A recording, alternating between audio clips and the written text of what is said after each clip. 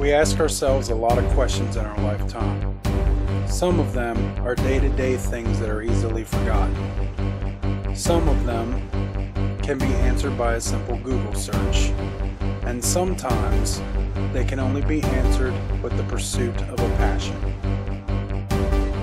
The biggest question I've been asking myself recently is, am I too old to start chasing my dreams?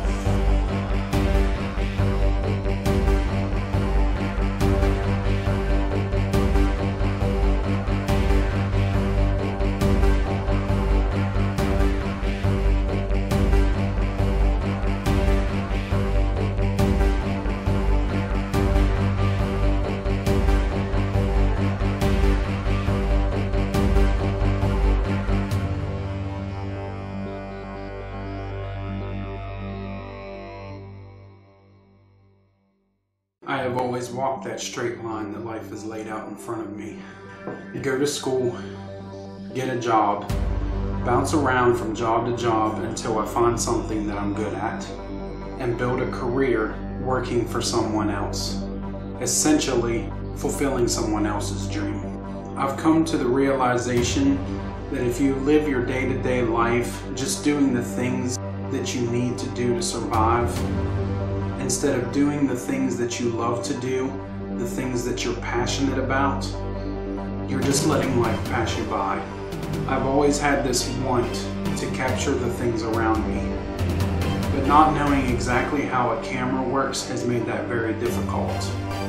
I got a Nikon D3100 8 years ago, and I set out to learn how to take photos. That was short-lived, however, as I didn't know how to step out of that auto mode to capture photos exactly how I wanted to.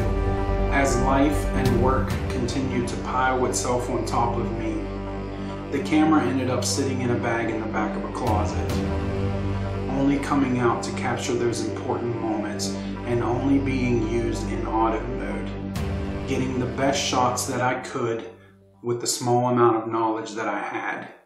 I took the camera out one day, switched it into manual mode, and by the end of the shot and edit, I ended up with this shot